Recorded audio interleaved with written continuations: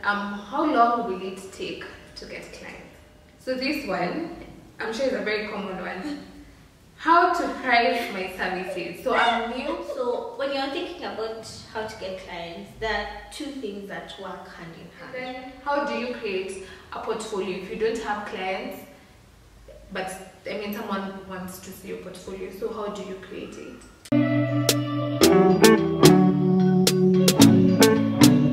Hi everyone, my name is Miriam. Welcome to my channel. I have company with me today. This is Elma, who we've met before. We did a video on how to become a virtual assistant. She's a virtual assistant expert in that field. People have been asking questions. People have been asking how to start the virtual assistant business, how to get clients and all that. And so she's here with us to answer those questions. And I'm going to read the questions that you've been asking her, and she's going to answer each one of them. The first question is, how to define myself as a virtual assistant with a niche in the huge sea of VAs. Okay, so when it comes to defining yourself as a virtual assistant, you need to start with you as a person. So think about yourself, think about what you're good at, think about your experience, think about your strengths and your weaknesses, and then use that to your advantage. And that will help you when you come to thinking about your niche, because your niche is a mix of your passion, what you're good at. So if say you're passionate about, I don't know, helping people organize things or something like that, and then thinking about what you're good at. So maybe you're really great at events, for example, then putting the two together, you can say, okay, I am a virtual events planner, for example, or I'm a virtual events assistant. So defining yourself, like I said, starts with you as a person. Introspect and then take it from there. And don't be afraid to find a niche and to niche down, because that's how you literally, like if you are speaking to everyone, you're speaking to no one. So if your niche is social media marketing, like don't be afraid, you'll actually get clients much easier actually than if you just say, my name is Miriam and I work with online businesses. Doing what for online businesses? How do you help them? Yeah. Okay, so this is not part of the question, but maybe someone wants to know, what's your niche? Okay, so for me, I am a virtual assistant specializing in operations and systems, like business systems and automation. But initially when I started, I was also doing admin, but my business has grown, and so I added somebody into my business who now just does like the admin stuff. And in terms of who I work with, because that also forms part of your niche, I work with women-owned MSMEs and multi-passionate women. So women who are doing a bunch of different things and they're trying to be good at all of those things. So that's my niche, like what I do and who I do it for put together. Okay, perfect. So yeah, please don't be scared of niche. Yeah, don't be afraid. Because clearly, like she said, she has someone else on her team, and she's niched down. So you don't have to do everything for you to get like all the clients. Exactly. Also because that means you're being greedy. And if you're trying to do everything, you're going to get exhausted and you'll burn out. Because also, just because you're good at doing something doesn't mean that it's something that you should offer as a service. I don't know if that makes sense. Like, just because, say, okay, for example, I'm good at like social media. Like when I started, I was handling my own social media and stuff like that. But that doesn't mean that I should necessarily offer that as a service. A, because I'm introspected, I know myself, I know I don't have the patience to offer that as a service for someone else. B, I'm not passionate about it. Yeah. And that's one of the reasons I had to get someone to help me in my own business. I'm not passionate about it. If it was up to me, even I'd probably not be on social media. Yeah. So for me already, I know that's not something I can offer, and that's why I said start with yourself, introspect, and take it from there. Okay. So just because you're good at something doesn't mean that you should use it as a niche. Yeah. If you have different strengths, then look at something that you're willing to do it in the long term. Exactly. Yeah? Okay, perfect. So the next one, Elma, how do I know what services to offer, and do I need a degree? Okay, so this ties into the first question.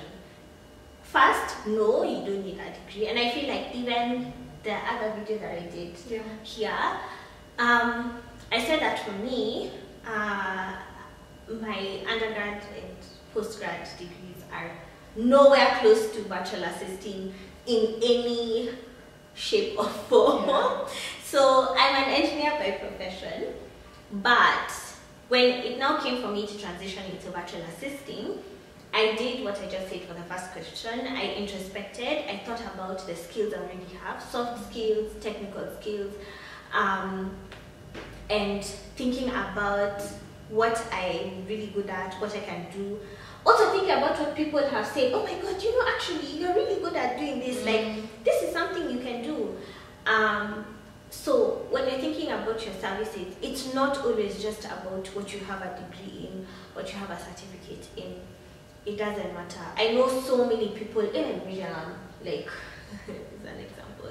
She's not doing necessarily what she studied in uni. Unfortunately, okay, not really. I didn't do social media, but I did marketing. But I didn't do a degree in anything digital or social media. Sure. Exactly. That's very true, yeah. So you don't need a degree, but what you need is knowing what you're good at, looking at the skills you already have, thinking about what you can monetize, and then in all honesty, you just need to have a plan. If like now you say, okay, fine, so I know I have skills in, okay, I already have skills in marketing, but now I want to do like digital marketing or social media marketing, whatever it is, then you need to have a plan. Like, how are you going to adapt what you already have and turn it into that service that you want to offer? How to market my services. So how do I market my services? Where do I market my services? Okay, I think the first thing starts with, do you know what services you're offering and do you know who you're offering them to?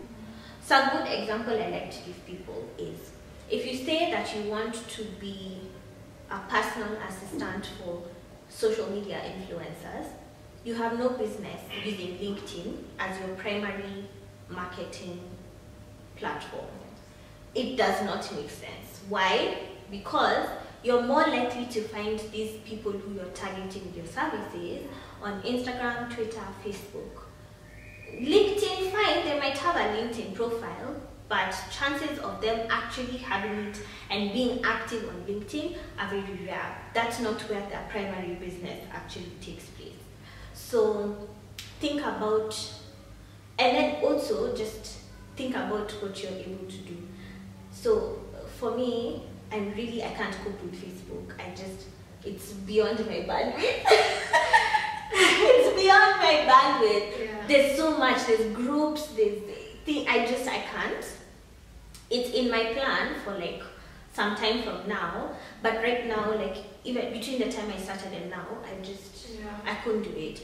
So thinking about what I can do practically, what makes sense, what is sustainable for my business. Because also there's no point picking like your marketing platform or coming up with a strategy that is not sustainable for your business. So you start doing it, and then a few weeks later, a few months later, you kind of like, it fizzles out. Then yeah, there's no point. That's what I don't know. I don't know if you have anything to add about marketing, because this is like your thing. For marketing, I'd say if you don't understand your clientele, then you can't. The first question should be, then how do I know who my clientele is and all that. Then once you have the answer to that, you'll be able to know where to market. Yeah, exactly. Because different kinds of people use social media differently. So like you said, social media influencers have no business being on LinkedIn really. Yeah. That's mostly for professionals. So if you're using a social media, if your clientele is social media influencers, then you know where to find them. Mostly Instagram, YouTube, you're going to find them there as well. Yeah. So I'd say understand your clientele, then know where to market. Yeah. So this one, I'm sure is a very common one. how to price my services. So I'm new. I don't even know how to price my services. Yeah. At the same time, I have bills I need to pay, and I don't want to maybe price like, you know, too much because I don't have the experience. Yeah. So as a starter, as a beginner, how do I price my services? Okay, cool. So the first thing I'm going to say, even before I get into the conversation of how to price your services, is people will always pay for what they value. So even though you're a starter, a beginner, you have very little experience, that doesn't mean you should price yourself like you're doing something for charity. Yeah.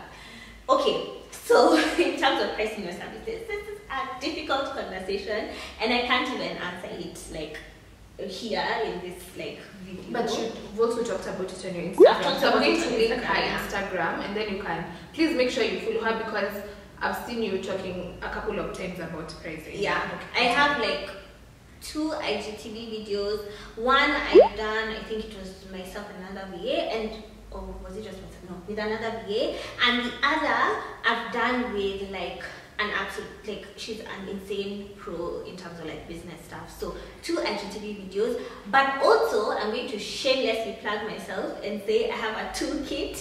Oh yeah. That has a spreadsheet that can help you figure out your pricing. Right, when it comes to pricing, you need to first of all have a very clear understanding of the costs that are going to be involved.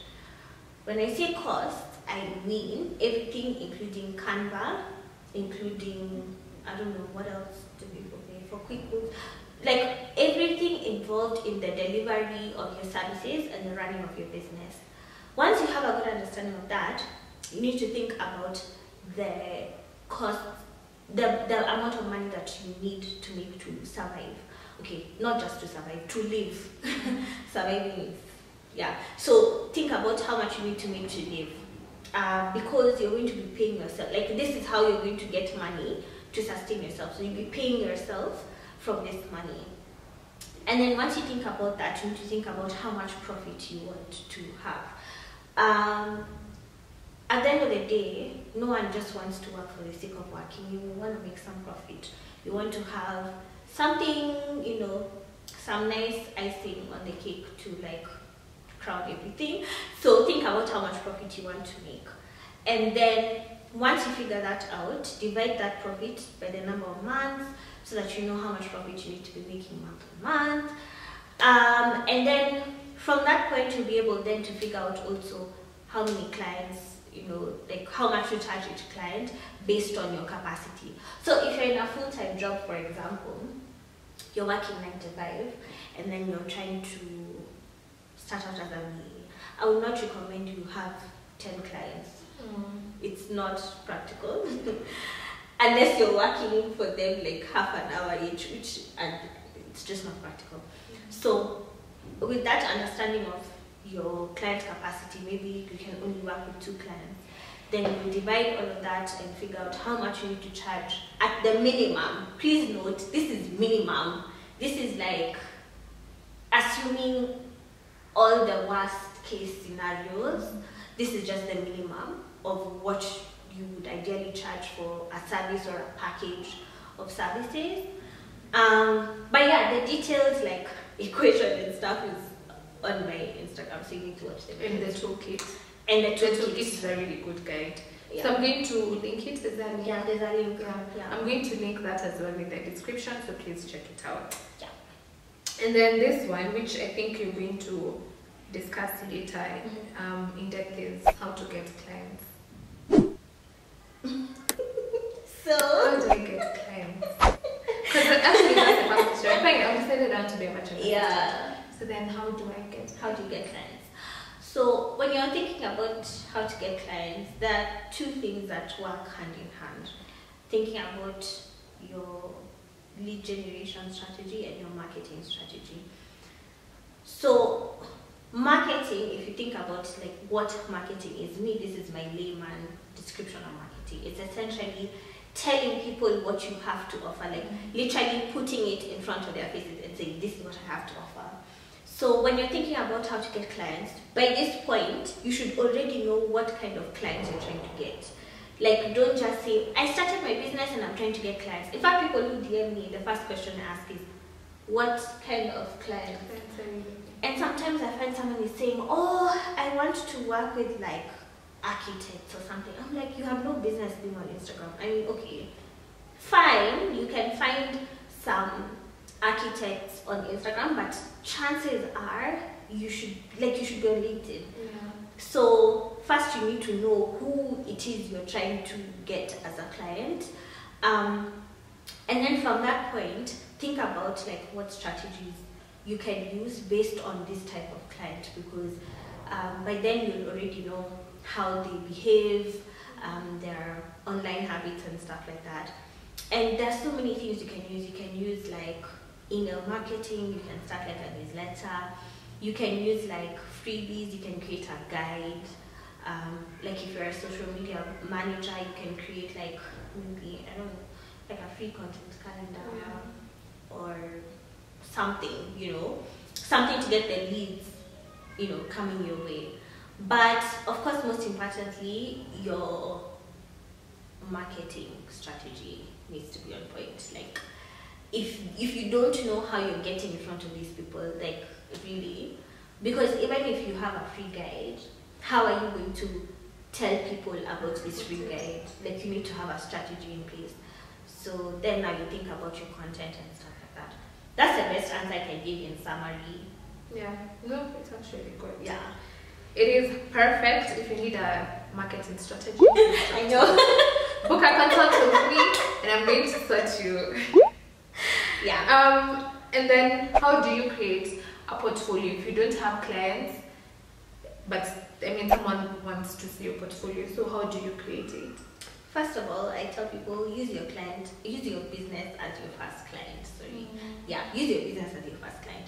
So if you are telling me that you are a social media manager, use that business that you started or that side hustle, whatever you want to call it, use it as your first client. Let me see, even just by coming to your page, the evidence that you know what you're talking about.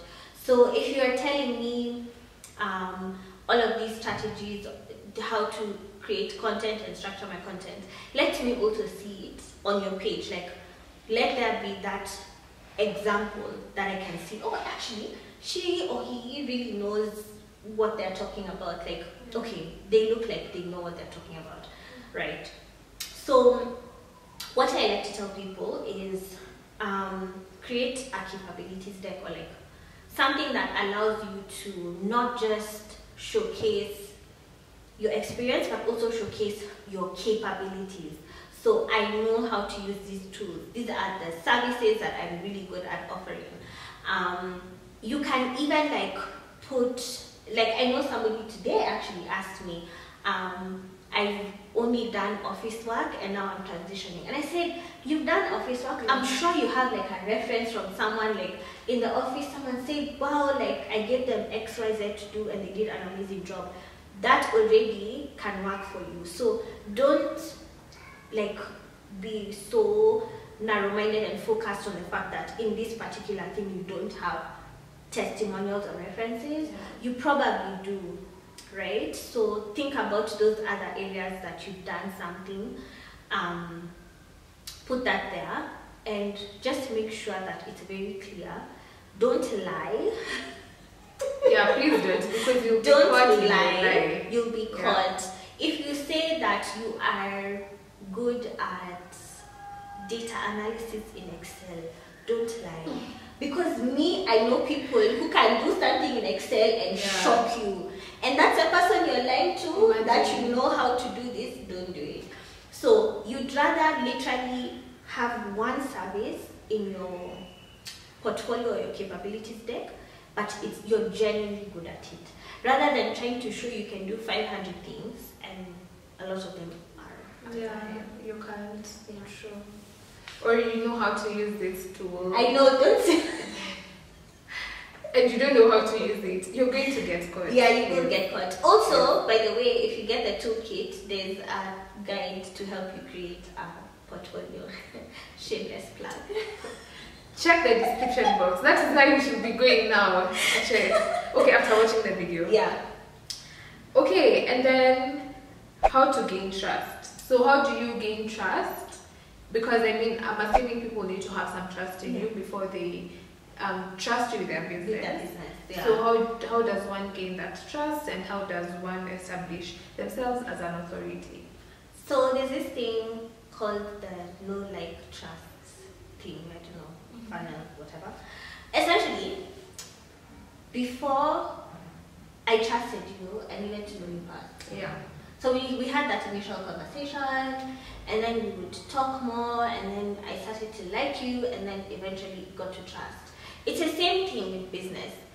Just because you've put one post on Instagram, and then you're saying, oh my God, like, no one wants to be my client, like, people don't listen to what I have to say, like, that's not how it works. We need to get to know you. Show us more, like, put out more content, like, give us an opportunity to know you. Then from there, we'll like you through the kind of content you're putting out, the quality of content. You know, you are educating us, you are inspiring us, like, we are getting to know more of who you are and to like what you're putting out there, and then people will get to trust you. It doesn't happen overnight. It really doesn't.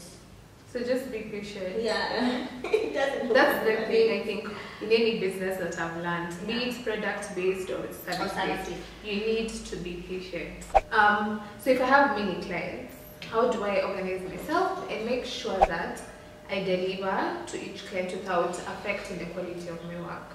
Okay, so for this, step one is to understand your capacity. Is it one client you can handle, 10 clients you can handle, 5, whatever. Then next, you need to have a good understanding of your work patterns and your habits. When are you most productive? How do you like to organize your work? Do you like to start with the hard and long tasks, or the easy, quick tasks, you know, like figuring out, so that also when you plan your day, you know, okay, I like in the mornings I will be focusing on like the hard, long tasks, or maybe the quick, easy tasks, whatever. And then just put time in your calendar to do things. I know, like, this doesn't always work for different people, but putting time, even if it's just loosely structured, like maybe from 10 to 1 is client work, or I don't know, even if it's loosely structured, but at least it means that you have this time in your calendar dedicated to whatever it is you're doing. So is it to individual clients, or do you say from this time to this time we're just working on clients? It depends. It depends on what works for you. For me, I actually blog for specific clients because it kind of goes in line with how I work. Like, I like to start my day with the quick, easy tasks so that I get them out of the way. And then now I will do the hard, long tasks later on in the day. Also when I'm able to kind of zone in. Yeah. So that's how I do it personally. I like to have time with each client. But there are people I know who just block time in their calendar for focused work, and that's when they do client work. So I guess it's what works for you. Finally, the last question. How long will it take to get clients? It's very relative. Yeah. It is very relative. It's just very different for different people. I know, like, people who, so my most recent cohort of the Jumpstart program, those guys who finished in December, just before Christmas, I know, like, a good percentage of them already have clients. Okay. So it's just about whether you put in the work at all, because it's not easy. Just because you put up a post doesn't mean you're going to get clients. True. So there's a lot more that goes into that. For some people, it can take months. Really, at the end of the day, it just depends on how you package yourself and how you market your services. And also, don't be afraid to sell. How am I going to buy from you if I don't know what you're selling? You know, I see a lot of people saying, oh, but I don't want to sell my services because people will think I'm selling too much. I mean, if you know, like, you need to tell me what it is that you have. Me, meaning your target client. Say what you're selling for people to know, you know, that they can actually buy from you. Yeah. I have to comment on that. The first one, I saw a post on Instagram today, and someone was saying that thing for businesses feeling like, you know, you're being too salesy and all that. And basically what they were trying to say is, but someone followed you knowing that you're a business Exactly. page. So if you're not selling, trying to please them, yet they followed you knowing that you're a business page, they might as well unfollow you if they feel like you're selling too much, because that's why you have a business page. Exactly. But there's something you've mentioned. You've said your Jumpstart program. That's people who attended it in December have clients. So what is Jumpstart?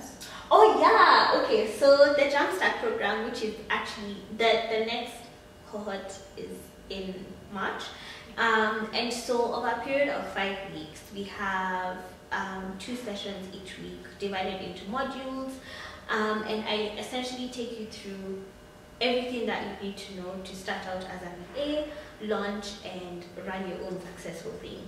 So we go through everything from how to figure out what services to offer, how to find your niche, marketing your services, where to market. She does the social media marketing module, pricing your services, coming up with your contract, your proposals, nailing your discovery calls, all the way to like even the systems that you need to like set up for your business and stuff like that. So literally end to end from start to finish. And I would say, like, I personally think it's really, really great because when I started, there was not much information that suits VAs within the Kenyan or the East African market.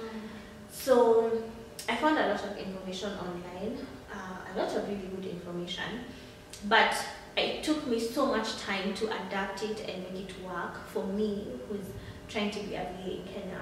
There are so many things that are so different, like the pricing structure and thinking about like the different systems you can use in your business. There are so many apps and tools that are so amazing, but you can't use them in Kenya, you know, like, so spending so much time finding alternatives, like, it was just a lot. Also, the Kenyan market is very different. Kenyans buy very differently. So that's what the Jumpstart program is, and I think probably maybe by the time this video is going up, it's going up next week. Yeah, so we'll have the sales page and everything, and it's gonna be linked here in the description. Perfect. So thank you so much for answering our questions. I hope you've learned. If you want to start a career in all this, please make sure that you attend the Jumpstart program. Clearly, she said that a lot of her clients already got clients. Yeah. So make sure that you know it doesn't hurt paying for knowledge. Yeah. And if that knowledge is going to take you 10 steps ahead, than it would have if you know you had to start from scratch, do all the research. This is someone who's experienced all this, and so she's sharing that knowledge with you. I'm going to link everything, her email, her Instagram, links to the toolkit, to the Jumpstart program. So make sure that you check her out on Instagram. Make sure that you email her if you have more questions, and if you want to attend the Jumpstart program, please make sure you sign up. The link is in the description box, and also get yourself the toolkit. I will see you here next Tuesday. In the meantime, may all your dreams and goals come to pass. Bye-bye.